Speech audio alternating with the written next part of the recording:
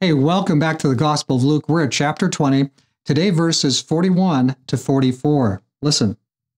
And he said to them, "How can they say that Christ is the son of David? Now David himself said in the book of Psalms, 'The Lord said to my Lord, sit at my right hand till I make your enemies your footstool.'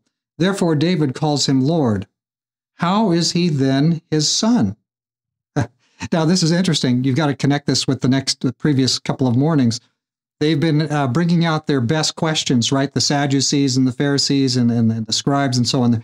They come one by one. They come by and they throw Jesus these questions. It's like, we're going to ask him this question. Wait till you see this. He's not going to answer well. And he defeats them. Kaboom, each one. And now we noticed in verse 40, just before this, they said, we're done. We're not going to ask any more questions. We just lose too much ground when we do that. So we're not going to ask him any more. So Jesus now turns around and flips the thing again, which is his common approach. He's always flipping things backwards in the opposite direction from what everybody expects. Jesus turns around and Jesus asks them a question. And by now they are so alert, they're so aware.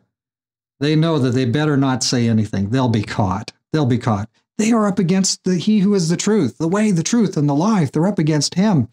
And if we think we're going to intellectually sort of overrun Jesus, we're going to ask God a question that God can't answer. I mean, absurdity. So I like this question here. The interesting thing here, Jesus is asking them a question about how they would relate to him, Jesus. How could Jesus be the son of David?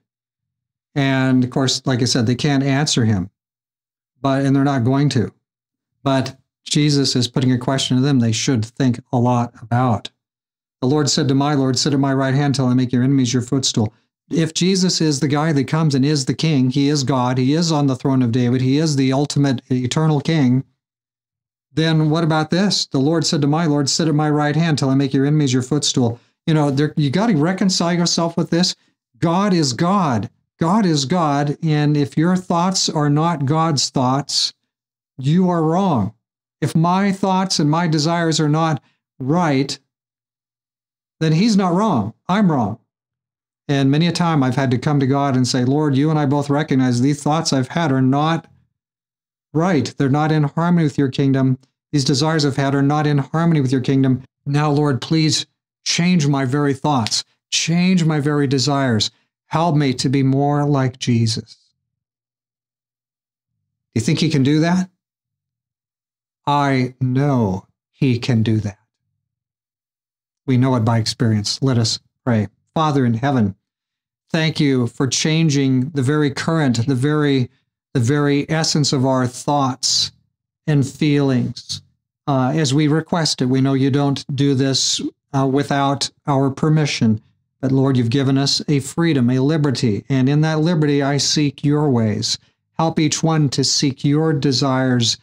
Transform my desires to be like yours. Transform my thoughts to be like yours, that I may serve you well in this part of my living experience here on planet Earth right now.